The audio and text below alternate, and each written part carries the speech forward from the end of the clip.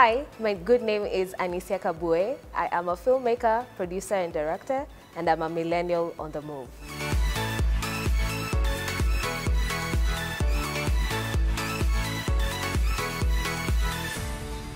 I produced and directed the film Call Me, I'm Waiting. I participated in the Alliance Francaise smartphone film competition, and I was the first prize winner. Good thing.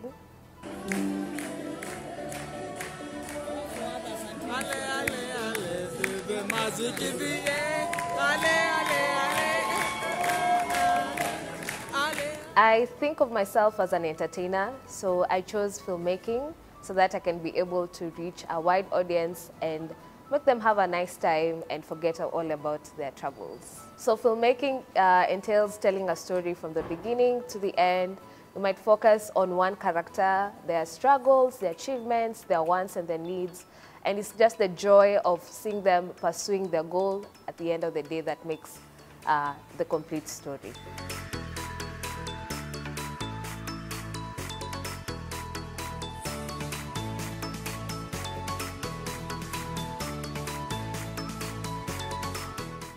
So Call Me, I'm Waiting is a short film. It's a comedy film, comedy of errors, stroke manners. It's a short film about Jackie, who is waiting for a call back from a bank that she's expecting a loan to be approved. Jackie is also in a lot of debt. She has debts from loan sharks, friends, family. She's in trouble. And so this one call is the one that's going to help her solve all her problems. The process of making the film was quite tedious because I worked with non-filmmakers and I had to think a lot for my team while producing the project because I was also the actor and the producer, the director, the writer.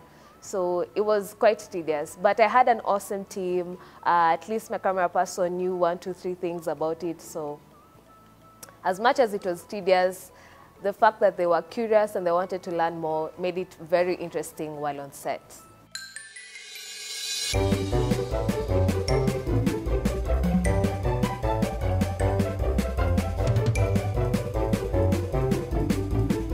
I don't think I'm sure about the hospital which I was born at, but I remember growing up, I was a very curious and playful child. And I even started acting as early as 6 years old. I remember my first show at Kenya National Theatre. I was 6 years old, and I only had one line, I smell a rat here. And I discovered early that I would be in the entertainment industry, and it was just up to me to pursue the goal. So throughout primary school, high school, I participated in music festivals, drama festivals, and then when I finished high school, I joined Kenya Institute of Mass Communication, and I pursued theatre arts and film technology. Now, the good thing about KMC is that they also have a very active drama club, so I participated there. But funny thing, in that club, I used to be a dancer. I didn't act or direct things. I used to be a dancer there. So after finishing KMC, I went to Kenyatta University. I pursued theatre arts and film technology there, and I did a lot of theatre and also film there. So I think that's where I got the push now to, because I knew after that I'm going fully to the field. So I got the push to do so much, and I started working on my own personal projects while I was in KU. So my first short film I remember was called Fading Away, and I also participated in the Kenya Film Commission's mobile film competition, and I won the Jury's Choice Award. That was my first film, and I won an award for it. Now, for my latest film, Call Me, I'm Waiting, was the smartphone film competition by Alliance Francaise, and I got the first prize. This is the first prize I've actually won. Yeah, it's been a long, long journey. And I think I'm also still interested in other entertainment platforms like music. We'll see, we'll see. There's a lot in the works at the moment. Like I said, growing up, I was a very curious, playful kid. I think my parents identified early enough that I was going to be in the entertainment industry. Now, the problem was they don't take entertainment as a full-time job someone can do. They don't see it as a serious business venture. So when I said that I want to pursue this fully, it wasn't taken seriously like I wanted it to. And it took a lot of proving myself so that my parents can allow me to do this. And I think it's important for parents to support what children are interested in earlier on, because there's a difference when you're doing something to prove a point and when you're doing something because you're good at it and you want to excel at it.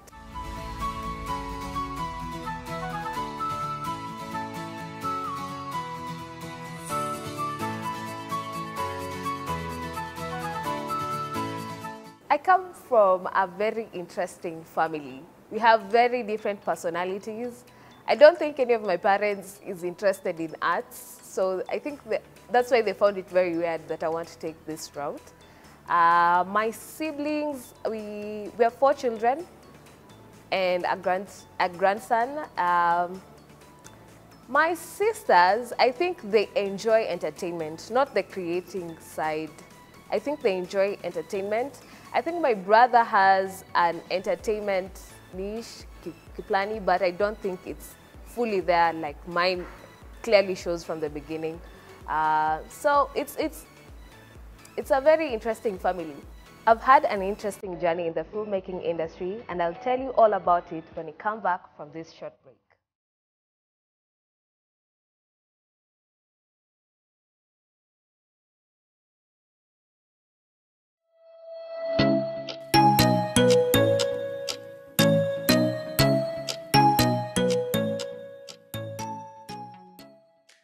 Welcome back. This is Millennial on the Move. My good name is Anisia Kabue. The theme for the Alliance Francaise smartphone film competition was Comedy of Errors / Comedy of Manners, and was an interesting genre because I don't think of myself as a funny person or as a comedian. And I remember immediately I saw the theme, the first thought was Mr. Bean or Charlie Chaplin. And I knew Mr. Bean would not be easy, especially because I was working with a zero budget. And Mr. Bean has a very animated face. So that was not going to happen. So I settled for Charlie Chaplin. And I remember before I started scripting, I watched a lot of Charlie Chaplin, trying to understand where the manners and the errors come in. So when I was writing my script, I would literally try and put plot points on my story while watching Charlie Chaplin to make sure that my story matches the theme. And I remember telling myself, even if I don't win, I think I've challenged myself, because I don't think of myself as a comedian or I would ever do comedy. I think I would never have done comedy were it not for this competition. So in my mind, I was doing this for myself. The fact that I got nominated was enough for me. That was a win for me. And I remember while we were sitting in the hall, when they were playing my film and I would hear the audience reaction, they were like, oh, wow, the highs and the lows, the moments to laugh at. And I remember I've actually achieved what I wanted to. So when they called us and announced that we were winners, I was overjoyed because I had already won for me.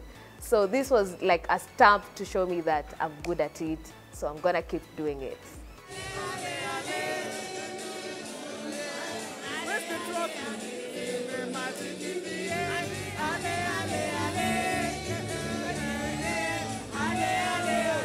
So again, this was a zero budget production. We were filming using a phone. We didn't have lights, we were using a torch.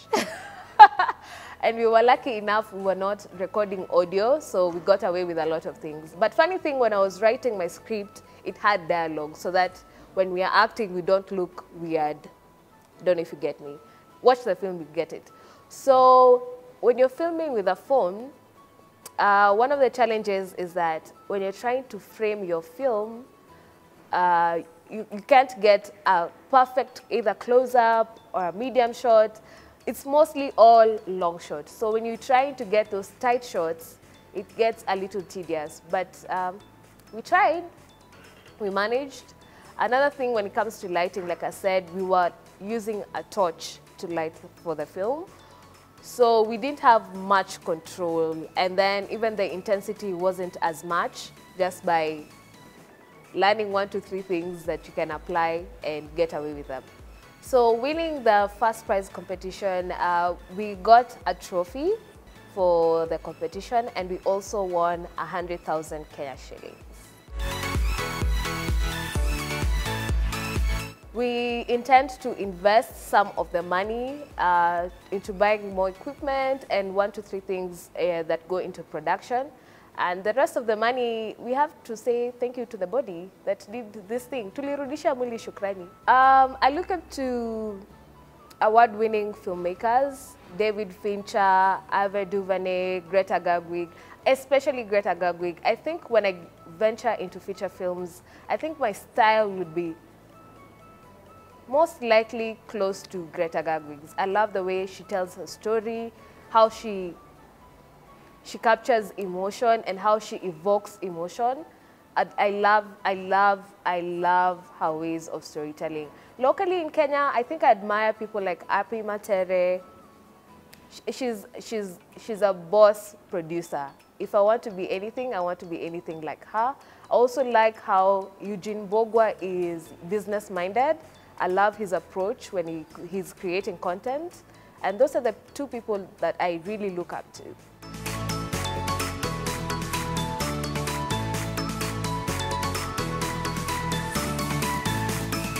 Well, due to lack of finances, I tend to work with my friends a lot. And people tend to mix pleasure with business, and they don't want to take you seriously when you're trying to give them direction or anything, because you're just a friend to them. And it has given me character development. Working with friends is not as easy, but I've learned to be very strict. When we are working, we are working. When we're playing, we're playing. When we're playing, we're playing. When we're having fun, we're having fun. But working with friends and people who are very close to you, and especially with a zero budget, they know at the end of the day you're not going to pay them, is very tricky. You have to be, because you can also be strict, but at the end of the day, when they know that you're not paying them, they won't even care. And this is a passion project and you want to get things done at the end of the day. It's one of the toughest lessons I have learned. Another lesson, when I was starting my projects, I didn't focus on the business side of it. I didn't focus on making money. I was just creating content for the sake of creating content. And I think I spent a lot of time doing, I'd call it nothing, because at the end of the day, you have to understand if you're doing this full time, you want to make money out of it. So I wish when I was starting up, I would focus on the business side of entertainment.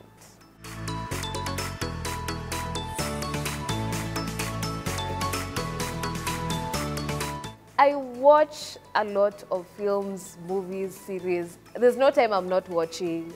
Even when I'm working sometimes, oh my God, my voice is good to hear this. Sometimes when I'm working, I'm literally watching something behind. Sometimes even I don't watch, like I can read a whole script instead of watching a movie. And I think it has given me my, what would I call it? My style, yeah.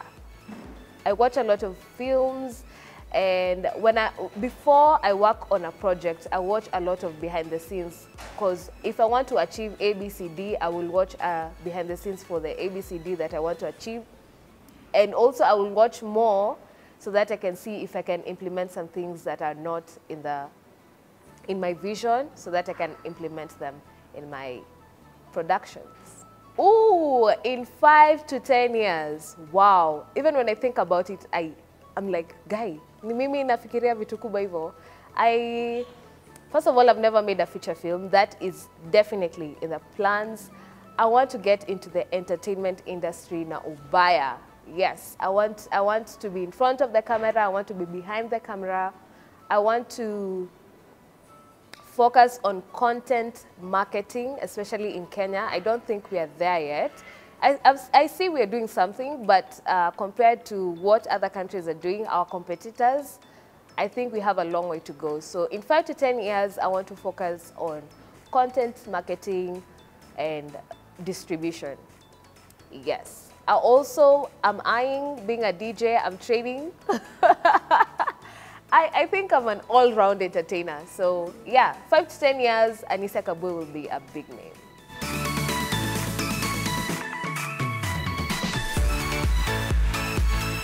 I think millennials need to understand that it's okay to start from where you are with what you have.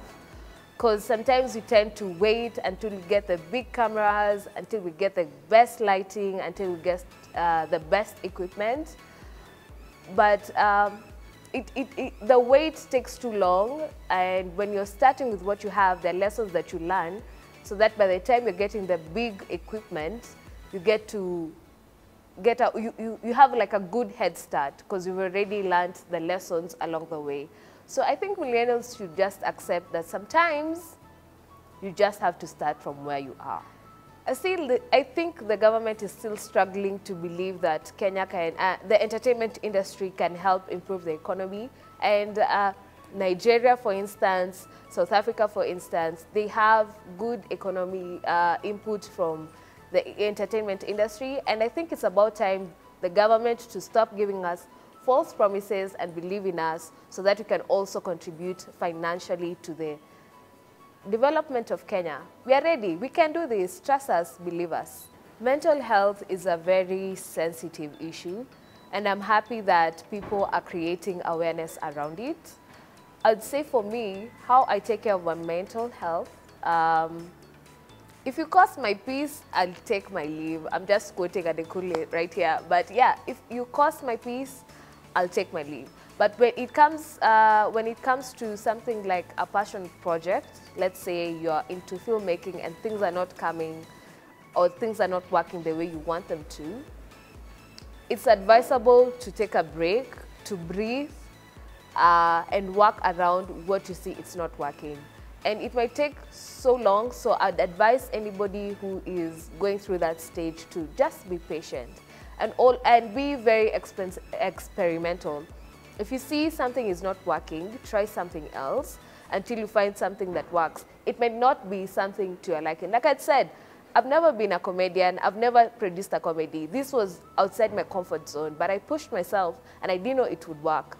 So experiment, be open-minded, see what is working, see what's not working, accept your flaws and your failures, because if you're trying so hard to be perfect, then your mental health will not be okay, because I don't believe there's a perfect person. So accept your flaws and then work around it so that you can be okay, stable in your head when you're doing your thing. One thing people don't know about me is that if I wasn't a filmmaker, I'd be a musician. If I was a bird, I would be the falcon. I want to fly highest and farthest without restrictions such as visa, money, passport, whatnot. I want to be all over the world. I go by the name Anisia Kabue on all social media platforms. You can find my films on, especially Call Me I'm Waiting and Find It, on Alliance Francaise YouTube channel. You're going to find a lot more on Backbench Entertainment that is coming soon. A lot of things are in the works. I'm ready to entertain you, so sit back, let me entertain you.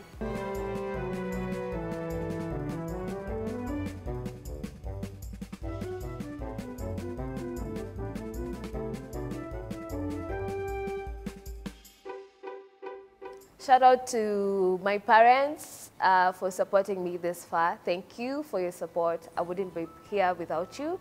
Thank you to Humble Team Entertainment, DJ Busy B, DJ Monerali, Kenny, Charlene, Sifik. Mko wengi nitawasahau. Thank you so much for your support so far. Hata we from Lay, thank you so much. I wouldn't have made Call Me I'm Waiting without you guys. Thank you for trusting me and believing in me and giving me your time, your effort, and anything that you contributed to making Call Me I'm Waiting. Forever grateful.